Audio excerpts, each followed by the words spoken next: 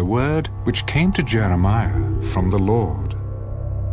Arise, and go down to the potter's house, and there I will cause you to hear my words. Then I went down to the potter's house, and there he was, making something at the wheel. And the vessel that he made of clay was marred in the hand of the potter. So he made it again into another vessel, as it seemed good to the potter to make. Then the word of the Lord came to me, saying, O house of Israel, can I not do with you as this potter, says the Lord? Look, as the clay is in the potter's hand, so are you in my hand, O house of Israel. The instant I speak concerning a nation and concerning a kingdom, to pluck up, to pull down, and to destroy it, if that nation against whom I have spoken turns from its evil, I will relent of the disaster that I thought to bring upon it. And the instant I speak concerning a nation and concerning a kingdom, to build and to plant it, if it does evil in my sight, so that it does not obey my voice, then I will relent concerning the good with which I said I would benefit it. Now, therefore, speak to the men of Judah and to the inhabitants of Jerusalem. Thus says the Lord, Behold, I am fashioning a disaster and devising a plan against you.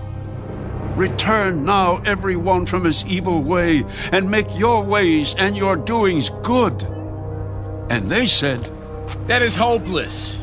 So we will walk according to our own plans, and we will, everyone, obey the dictates of his evil heart. Therefore thus says the Lord, Ask now among the Gentiles, who has heard such things? The Virgin of Israel has done a very horrible thing. Will a man leave the snow water of Lebanon, which comes from the rock of the field? Will the cold flowing waters be forsaken for strange waters? Because my people have forgotten me, they have burned incense to worthless idols, and they have caused themselves to stumble in their ways from the ancient paths, to walk in pathways and not on a highway, to make their land desolate and a perpetual hissing. Everyone who passes by it will be astonished and shake his head. I will scatter them as with an east wind before the enemy. I will show them the back and not the face in the day of their calamity.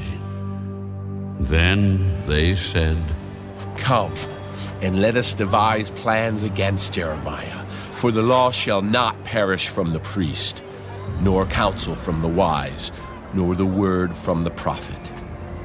Come and let us attack him with the tongue, and let us not give heed to any of his words. Give heed to me, O Lord, and listen to the voice of those who contend with me. Shall evil be repaid for good? For they have dug a pit for my life. Remember that I stood before you to speak good for them, to turn away your wrath from them. Therefore, deliver up their children to the famine, and pour out their blood by the force of the sword. Let their wives become widows, and bereaved of their children. Let their men be put to death, their young men be slain by the sword in battle.